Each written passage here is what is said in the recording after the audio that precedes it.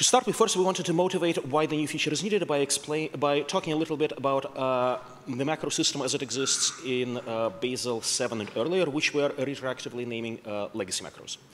A legacy macro is simply a starlog function, arbitrary starlog function, which is called in the build file or in another macro, and which instantiates some targets. Typically, authors of legacy macros create them in such a way that the call to a legacy macro looks like the declaration of a rule target. So let's look at a very typical example. Here we have a legacy macro which takes a collection of source files, runs them through a tool to generate a single CPP source file, and then builds that CPP source file to get a single executable binary. What are some interesting features to point out? Well, first of all, the parameters to the legacy macro more or less correspond to rule attributes, typically. The first parameter, typically, again by convention, is the name, which corresponds to the name of the so-called main target that the macro instantiates. In this case, that's the native CC binary target. The names of the other targets, in this case, the generated CPP source and the general are derived from the name parameter, typically by suffixing. Typically, those auxiliary targets are considered implementation details, and the macro tries to hide them by, for example, giving them visibility private. I will explain later why this doesn't quite work. And what else do we see here? We see that the general calls a tool. This tool would need to be visible to the build file that calls the macro. What are some problems with legacy macros like the one that we just looked at? Well, problem number one is that it was an ordinary starlog function with untyped arguments which were passed by reference. Trivial problems, your user might try to call your macro with the wrong arguments, or perhaps you might make a mistake and accidentally try to mutate one of the arguments in place. Easy to work around. Less easy to work around. Let's say your macro is expecting a list of labels, which it expects to examine or modify in some way. But instead of a list of labels, your user passes you a select expression, which, once it's configured, is going to evaluate a list of labels. And currently in starlog, you cannot examine or modify the contents of a select expression. So what do? Well, some macros just YOLO it and hope that nobody will pass a select to them. And other macros change their behavior depending on whether the parameter is a select value or not, which is not ideal either. Another less trivial issue, strings versus labels. If you are a legacy macro author and you want to transform a string into a label object, for example, to serialize it in some canonical format, you need to be very careful about the difference between the label constructor versus native.package relative label. In 99% of cases, what you want is native.package relative label, except for that 1% exceptional one. And this is a common foot gun that many macro authors have encountered. Another problem, legacy macros can promote and hide inefficiency. You might have a build file which looks like it declares 10 rule targets. Those are not rule targets. Those are macro calls which expand to more macros, which expand to more macro calls. You get a million targets in your build file, in effect, which add a visible pause to the loading phase of your build, even though you might only need one of those targets as a dependency for something. Another issue, if you're editing BZL files and the BZL file happens to be transitively loaded by a bunch of macros that your repo is using, and that edit to the BZL file might invalidate most of your build graph, even if it doesn't actually change any targets that your build needs. Problem number three, legacy macros have very limited control over their API surface, by which I mean the distinction between the targets that you as the macro author want your users to see versus the auxiliary targets which are intended to be just implementation details. A legacy macro cannot hide its auxiliary targets because visibility private for a target which is defined in a legacy macro or at the top level of a build file still leaves the target visible to other targets in the same package. And conversely, a legacy macro cannot declare that another macro is going to be its friend and give it access to some of its internal targets without also giving whatever build file calls that friend macro the ability to depend on those internal targets. And of course, as I said before, tools used by legacy macros must be visible to every package where the legacy macro might get called, which in practice means that those tools usually have to have public visibility, even when that would be otherwise undesirable. And finally, because legacy macros are very flexible and very expressive, they can confuse maintenance tools and scripts for your repo. Typically, those tools might expect an ordinary build file which looks like it contains a sequence of rule declarations, at least syntactically. But some macros don't look like rule declarations. For example, they might return a value, or they might not have a name parameter, or even if they have a name parameter, they might declare targets whose names don't derive from the name parameter or derive from it in strange ways. And then there are legacy macros whose behavior depends on their lexical position in the build file. For example, if they call native.existing rules, and I'll talk more about that specific problem later. So, what's the solution? Thank you. OK, the solution, as you might have expected, is symbolic macros. So if a legacy macro is an unstructured function, a symbolic macro is a structured function that has certain rule-like capabilities. And defining a symbolic macro is much like defining a rule. So the macro call takes a set of type attributes and an implementation function. And the implementation function has the bulk of the logic. If you're thinking about migrating a legacy macro to a symbolic macro, this implementation function might be what your macro call looks like today. It does take the rule naming convention in that now it's a private function, but otherwise pretty much the same as what you might expect. The biggest difference is that the implementation function has to take a name parameter and it has to take a visibility parameter. If you take a look at the attribute declarations, though, the name and visibility aren't included. You get them for free. Your attributes need to be typed with any of the types that rule attributes can take. So they can be a label list, a Boolean, a string. And by adhering to those types, you get type checking for free and also documentation. And if you pass in a label, it'll be parsed relative to the build file where the macro is declared. One thing that's particular about symbolic macro attributes is that they take this particular configurable parameter, and that determines whether this attribute accepts selects. So if it's true, and it is by default, if you pass in something to this attribute, it'll be kind of promoted to a select. And the idea behind this is that you as a macro author are kind of forced to handle selects correctly from the beginning instead of being surprised by a caller of your macro 100 miles away having an issue much later. Or you can decide that you don't take selects by passing configurable equals false. One note is that because all of the attributes need to be declared, the pattern of passing ** quarks to your macro doesn't work as it used to. So you can't really use it as a catch-all. You do need to declare each of the attributes that your macro accepts. But there is good news. Pretty soon, we will offer attribute inheritance, which means that your macro will be able to express what rule type it wraps, and it'll get that rule's attributes for free. So all of this structure together hopefully provides a solution to a lot of the issues with macro parameters.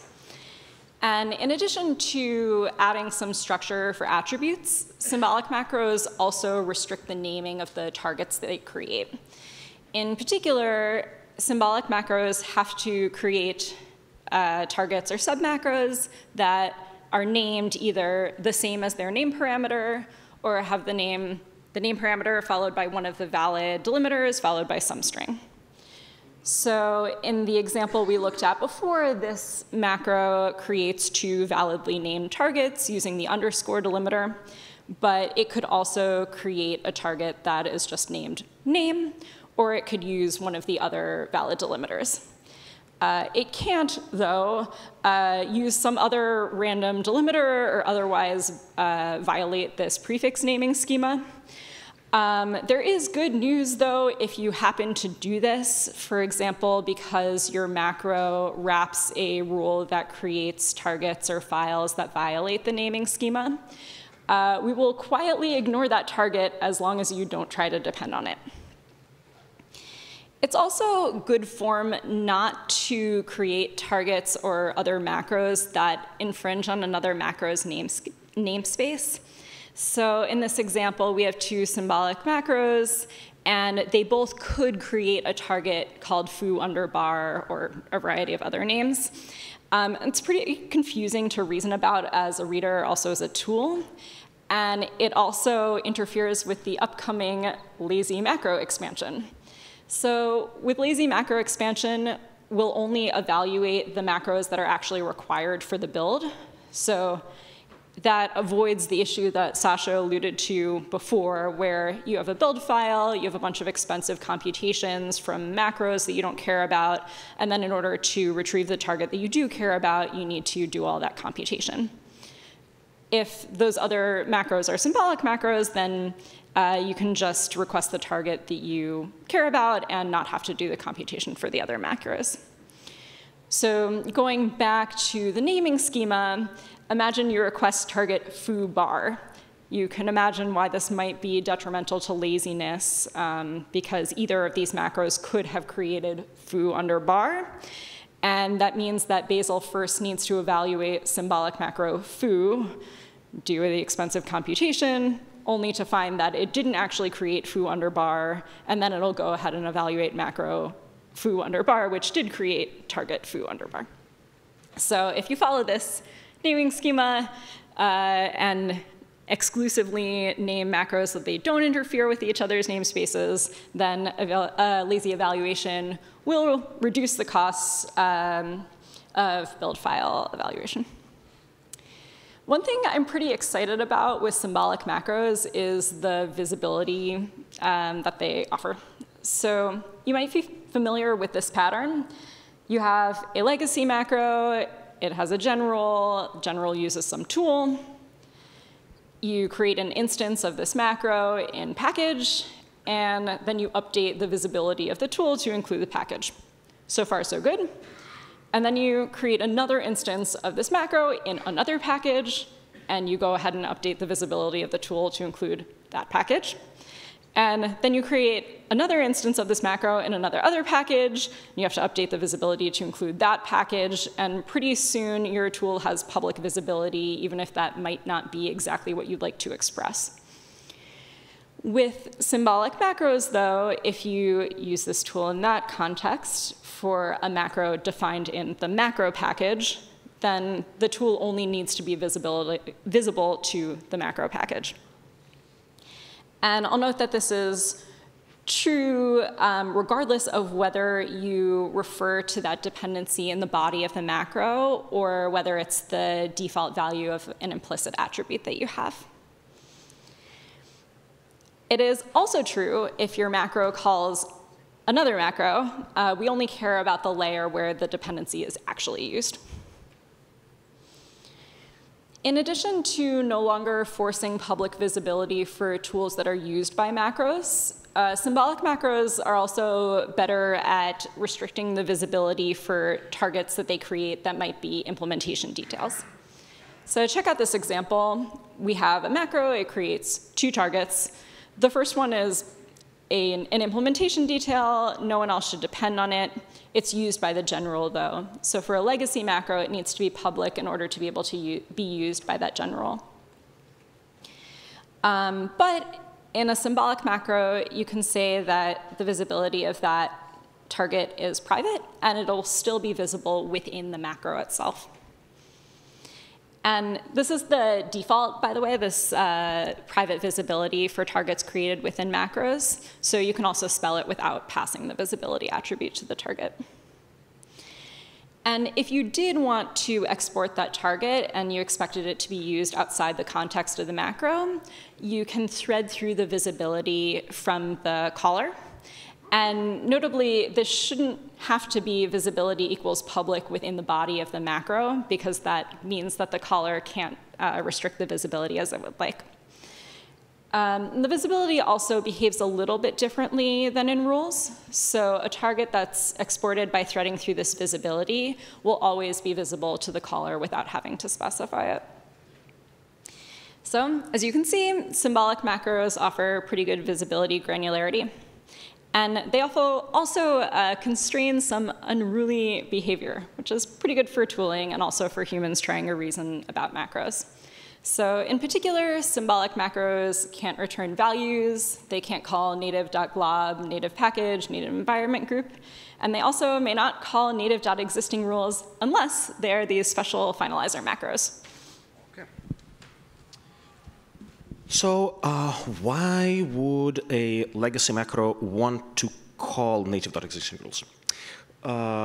This is going back to problem number 4 that we talked about at the beginning. Well, in large Bazel repos, like the Google monorepo, you often see a pattern which I'm going to refer to as an epilogue macro. It's a legacy macro which calls native.existing rules to examine attributes of rule targets and enforce project-specific policies like rules about naming, conventions about what sources and dependencies need to be.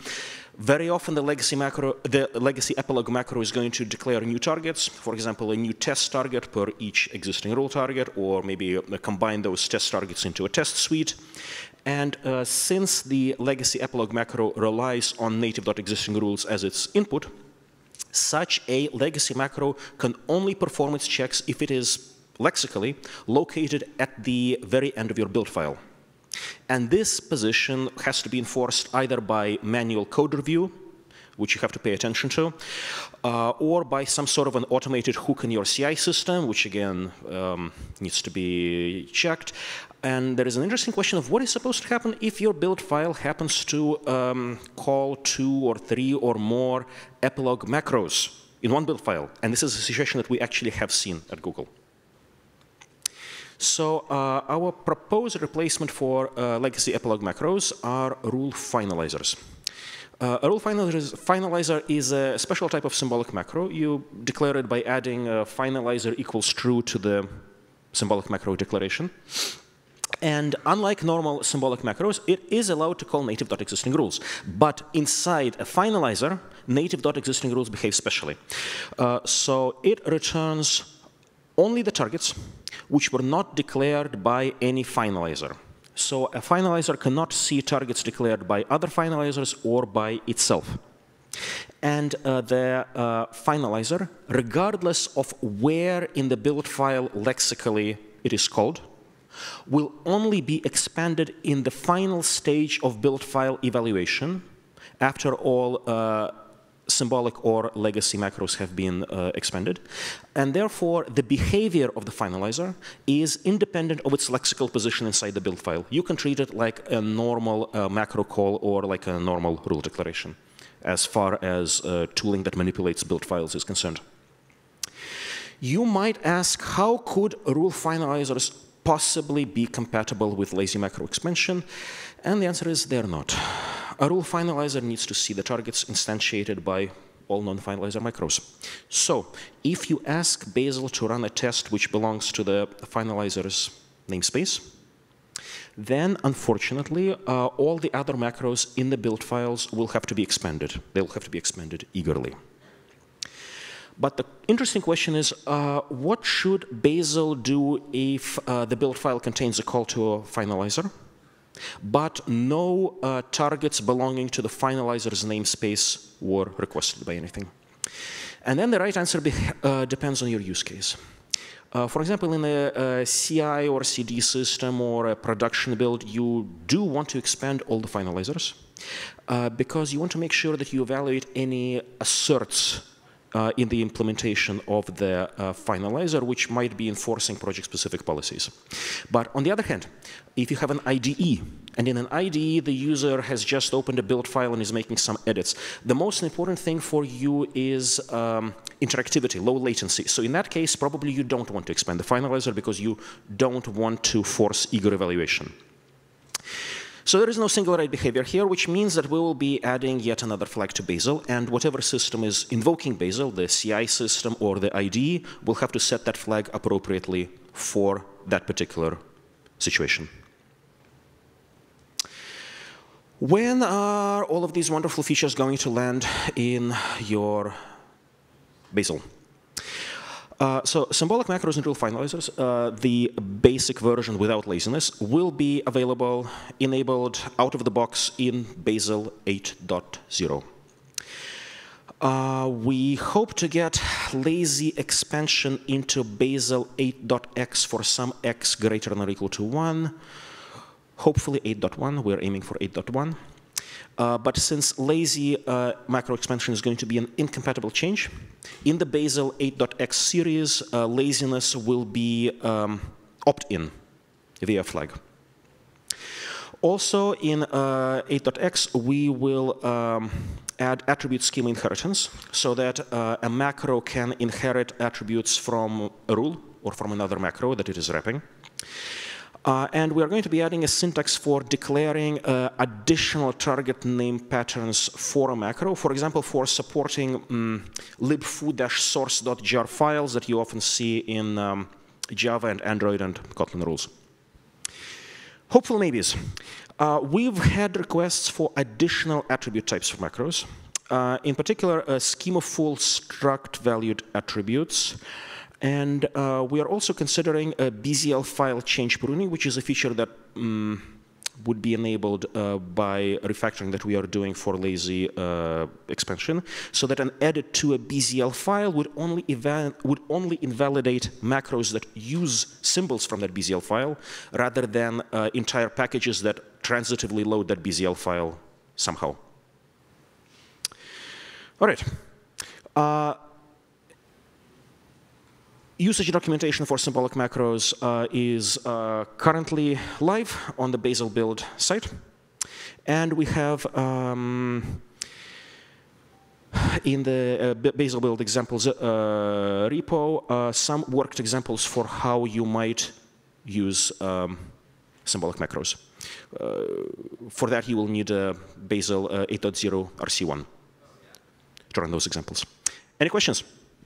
I was just wondering what the plan is for legacy macros, because they are just ordinary functions, so I'd imagine it would be pretty difficult to get rid of them or like ban them, but also like if they're not removed, that could mean that there's some fragmentation in Bazel code. So currently, we don't have any plans to remove legacy macros because, again, they are extremely useful. And if you are writing code which needs to be compatible with multiple Bazel releases, you, of course, have to use legacy macros. We'll see in the future. From my perspective, it's something that we might declare is poor style, but we have no plans to ever disable them. OK, thank you. Does the symbolic macro implementation in Bazel 8.0 handle common attributes, things like test only, for example, or would I have to explicitly add these in the attributes list if I wanted to use them today? So it only includes name and visibility right now. The common attributes is something that we'll be adding as part of attribute schema inheritance, hopefully 8.1 or 8.2. Awesome, thank you. Holy crap, this is awesome. One complaint we get quite a bit is inner targets created by macros are turning our queries into garbage. So this seems like an opportunity. Could we somehow trim inner targets that are private out of query results? Please file a feature request. That sounds like an interesting feature that we should add. Are there any limitations on interactions between the two styles of macros? Can you call legacy macros from within symbolic macros? Yes. Hi, about the finalizers. I might be wrong, but I remember reading in the documentation about symbolic macros that this would pave the way for getting rid of the existing rules. Can you talk about this? The native.existing rules API has numerous words in how it transforms existing rules attributes back from the native Java values into Starlark values. In some ways, it's rather unintuitive. So first of all, we are planning to make native.existing rules deprecated outside finalizer context. And second, we are going to be either revamping native.existing rules API by adding extra options to it, or possibly replacing it with something new, but again, something that will be usable inside finalizers. But that's for Basel 9. Thanks. Hey, are you planning to make any tooling that would convert like well-behaved legacy macros to structured macros? I am very excited about this, and there are a few things that are in the pipeline before we get to tooling. Great.